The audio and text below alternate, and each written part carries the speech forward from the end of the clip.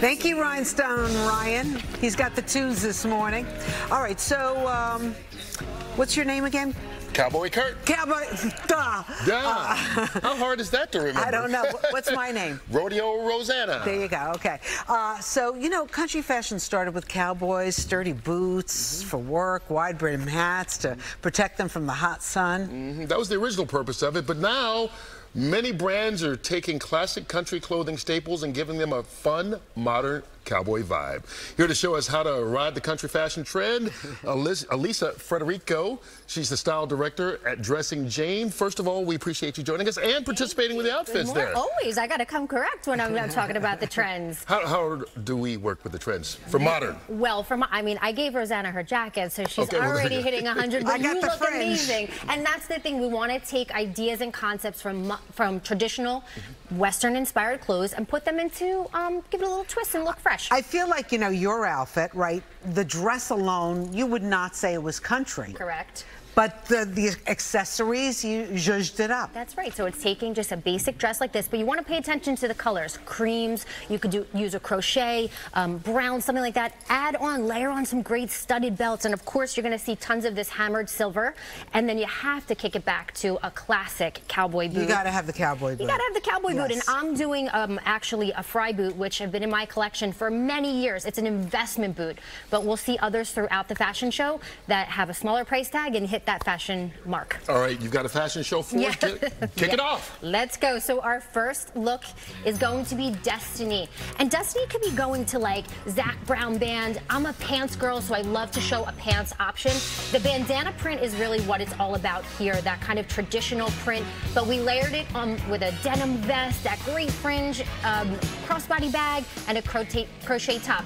Now, one thing I do want to point out here are her boots. I love the idea of incorporating a metallic boot, and this is the Steve Madden Rumor boot, okay? So you're getting this great boot for $159. Yeah. Can we see that boot? Take down that banner right now. So you can't see it. That's like a modern spin on a traditional cowboy silhouette. Fantastic. Who's next? So next is going to be Brittany. Thank you, Destiny. And where were you shopping for all this? All over. So I like to show things that are accessible to everyone, because true Western wear obviously is investment pieces, but if you're just having fun and going to a great concert, you want to be in something that looks appropriate, but you can afford it too.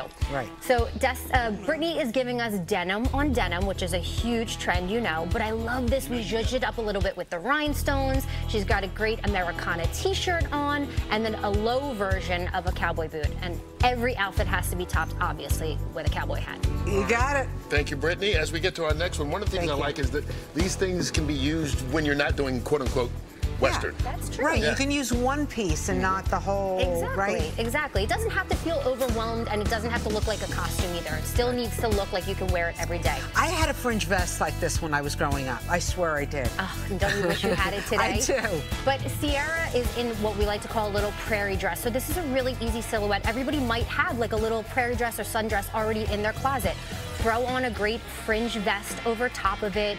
What I love here is her hat. Okay, this is kind of a hybrid on a cowboy hat. It has the tall cowboy crown, but it's got that wide brim. So it looks really modern, really almost like a little hit of boho.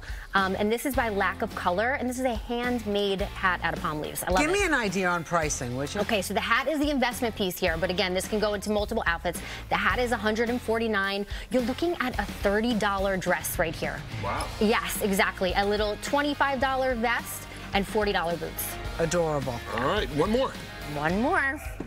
Okay, so Val is giving us, you know, Coachella kicked off last weekend. Oh, this is totally Coachella. Yes. Oh, so it's country, but a punch of rock and roll too.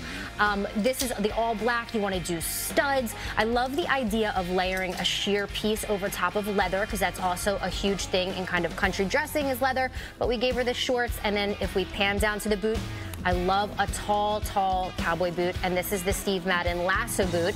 So, you know, an expensive version of this would be hundreds and hundreds of dollars. You're getting this boot for under $200. And this is Steve Madden. Where did you get the rest of the clothes from? So this is actually a swim cover-up, the little crochet top from Forever 21.